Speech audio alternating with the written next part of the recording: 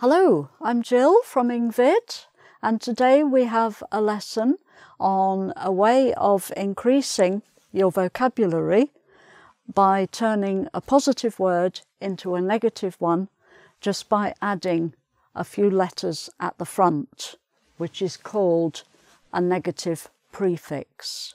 Okay, so it's a rather nice way of adding to all the words that you know in English. And in English there are actually 12 different prefixes, negative prefixes. So what we've done, we have done 2 separate lessons. There's another lesson covering 5 of the negative prefixes that all begin with the letter I. This one, we have 7, the other 7, which all begin with different letters. Okay, so just a way to increase your vocabulary, turning a positive word to a negative one. Right, so let's start, and looking first of all at the prefix un, which makes something negative. So if something is believable, you believe it, that seems believable. If someone makes an excuse why they're late for their class or for work, they had a believable excuse, a believable reason why they were late. But if you think, oh, that doesn't sound, I don't think I believe that, that doesn't sound right, I think they're lying, basically telling a lie, then their reason is unbelievable. That was unbelievable. Okay, so that turns it to the negative. So there are a lot of words in English which you can add un at the beginning. So another one, if you're certain about something, you're very sure about it, you know it's true. But if you're uncertain, then you're not sure. Okay. Fair. If things are fair, then everything is good. Everybody is being treated equally and treated well. But if something is unfair, if someone's handing out chocolates, I keep coming back to chocolates, I wonder why. If someone is handing out chocolates to a room full of people and they give 5 chocolates to one person, 1 chocolate to another person, and no chocolates to another person, then that seems a little bit unfair. That's unfair. Everyone should have an equal number. Okay, so unfair. Friendly. We all try to be friendly and nice to each other. If people are friendly, that's great. But if they're unfriendly, if they're not very nice, then that's the opposite, of course, unfriendly. That woman was rather unfriendly. Okay. And then happy. If you're happy, everything's going well. But then something bad happens and it makes you unhappy. Unhappy. Okay. Kind. When people behave nicely, they're kind to each other. And then the opposite would be unkind. Again, if someone does something not very nice, that was an unkind thing to do. Okay. Lucky. If you're a lucky person, if you go in for competitions and the lottery, things like that, and you win some money or you win a prize, quite often, then you're a lucky person. Good things happen to you, or just life in general. You feel, I've been very lucky, getting a good job, finding somewhere nice to live, etc. I've been very lucky. But if it's the opposite and a lot of things go wrong all the time, or you never win a prize or anything or a competition, then you're unlucky. That was unlucky. That was an unlucky day. Everything went wrong. Okay. Popular, if lots of people like you, then you're popular.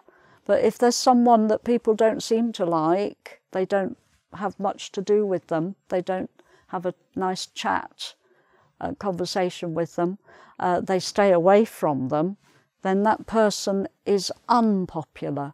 For whatever reason, people don't like to be with that person. They're unpopular. Okay. So sure is a bit like certain and sure. I'm sure I did well in the exam, I'm sure. But if you're not sure, you feel a little bit unsure. You're unsure about how you did in the exam. It's hard to know. Did I do well?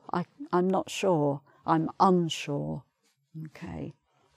And then finally in this column, tidy is when you keep your room, your house tidy, everything looks nice, there's not a lot of stuff lying all over the place, it's very tidy. You keep your room tidy, clean and tidy. But if you just leave everything lying about all over the place and dirty dishes, you've had a meal and you just left the dirty dishes and the cutlery just lying around on the floor and it's smelling and horrible, then that's untidy, untidy.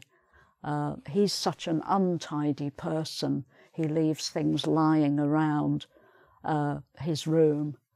Okay. So let's move on to the next column. So dis is another prefix to turn words to the negative. So if you agree with someone, you say, yes, yes, I think so too. I agree, I agree. But if you don't agree with them, then you disagree.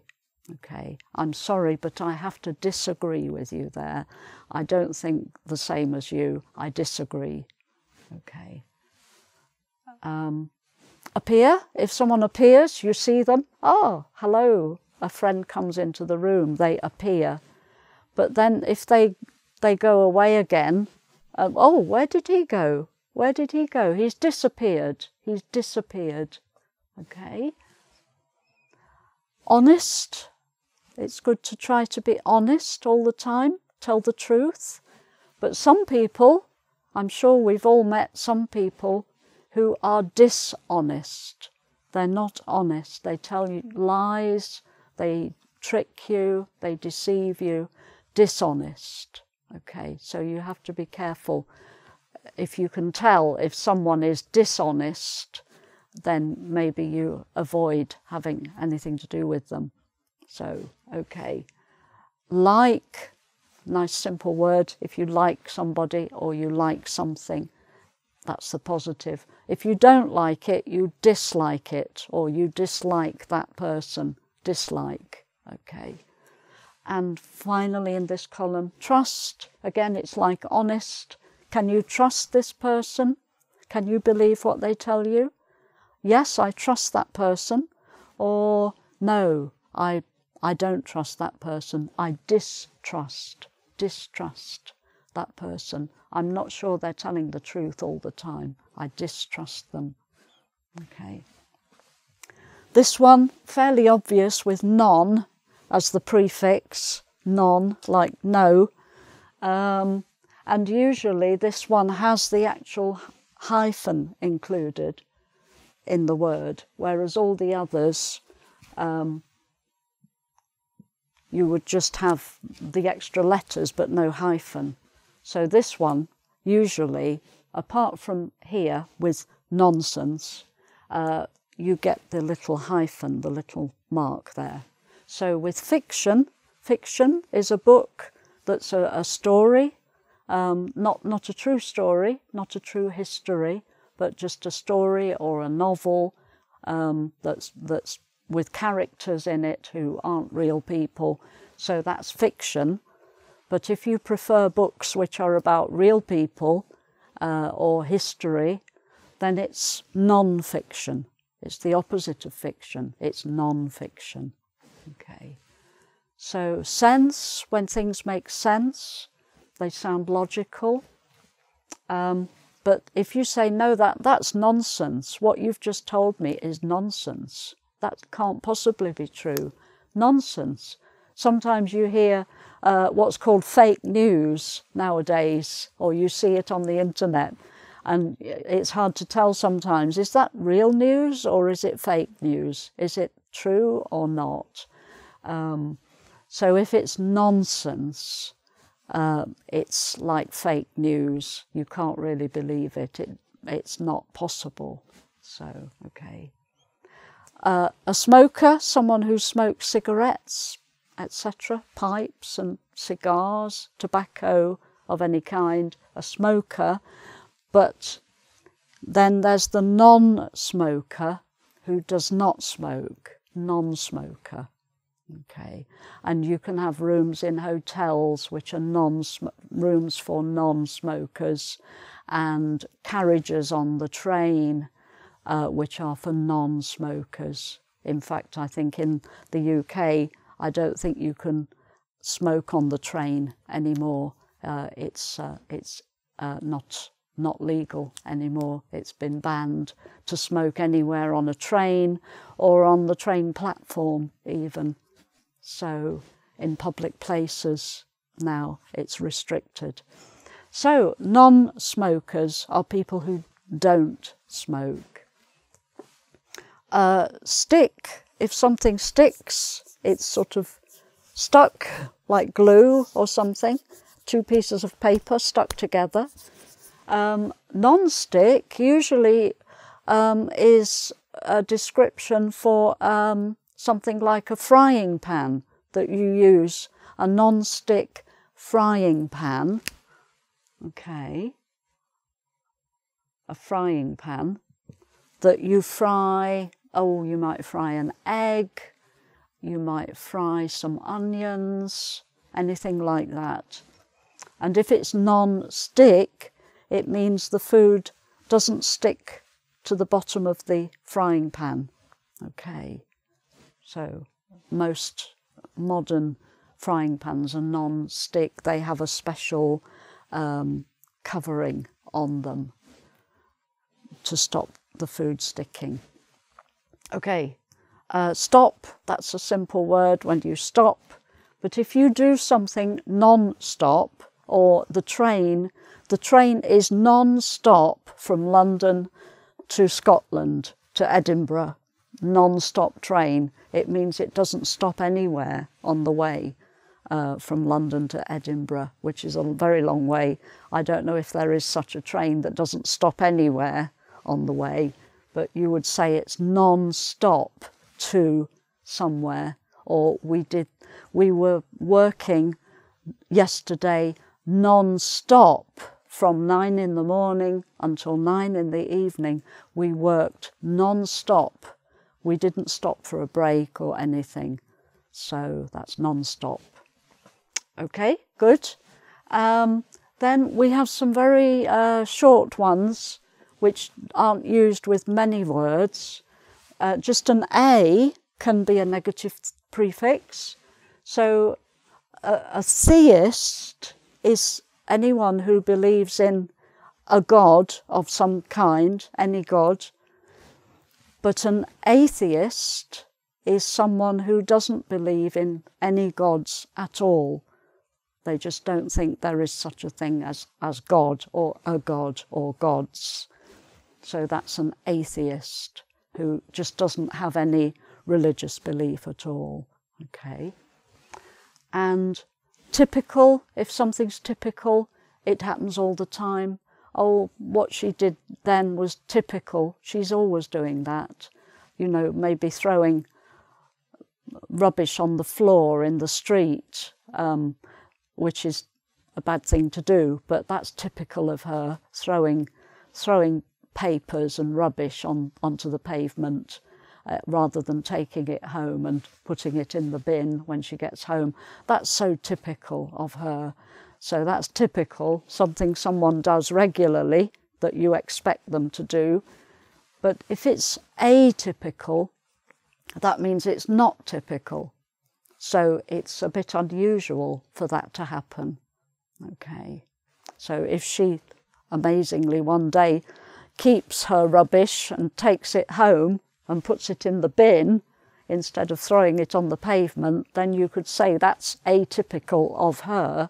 She usually throws it in the street. So, okay. Then AB, ab, goes with a small number, not many, of words. So normal, I'm sure you know the word normal, whatever normal means, but normal, whatever your definition of normal is. So if something is abnormal, it's the opposite of normal.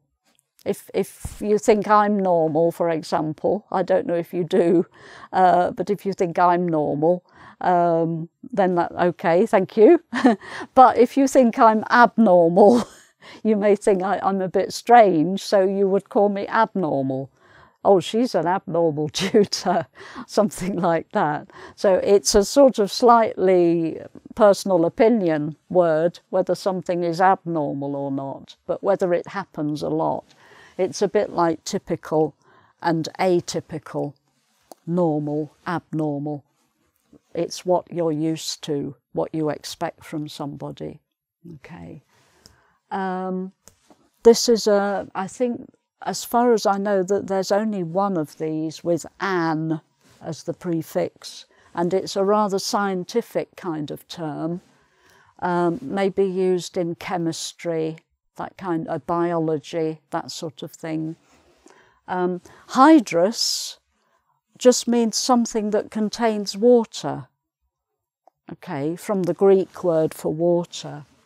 But if something is anhydrous, that just means it contains no water. It has no water in it. So it's something completely dry with no water at all, no moisture in it at all, no liquid. Okay. And then finally, we have anti, which is a fairly obvious negative, anti, meaning to go against something. So biotic is, well, this one, it's usually used with the negative, antibiotic, because it's to do with medicine and pills that you take to fight an infection. If you have an infection, you take antibiotics because they fight the bacteria that are causing the infection. Okay, so bio is to do with the body, the human body. Okay, so to fight infection, antibiotic. Clockwise, this is quite a useful one. If you do something in a clockwise direction, the direction that the hands of the clock go, they go round in that direction, clockwise, from here to round to there. But if it's the other way round, if it's around this way, that's anti-clockwise. Okay. And then finally, social. If someone is social, they're friendly, they like chatting to people. But if someone is antisocial, they tend to stay on their own. They don't seem to like talking very much or getting to know people, having conversations. They're antisocial. Okay.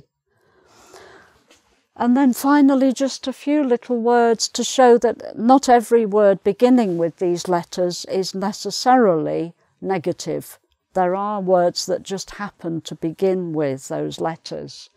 I'm sure you know most of these. So under just means under something. It's not a negative. If you discuss something, you just talk about it. There's no negative there. Display, if you put things out on a table to show someone, or in an exhibition, in an art gallery, there's a display to look at. That's not really a negative. Able, we've got ab here, but able is not a negative. It just means you're able to do something, you can do something. And angry, just means angry, feeling mad, annoyed by something. It's not necessarily, well, it's not a very pleasant emotion. It's a bit negative, I suppose, but this isn't a negative prefix on the front. It just happens to begin with those two letters.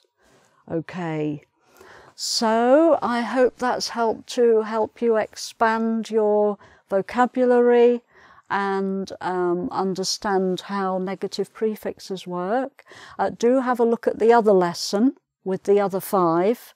And also, if you'd like to go to the website engvid.com and do the quiz, and if you'd like to subscribe to my channel, if you'd like to see more of me, that would be great. And see you again soon. Okay, bye.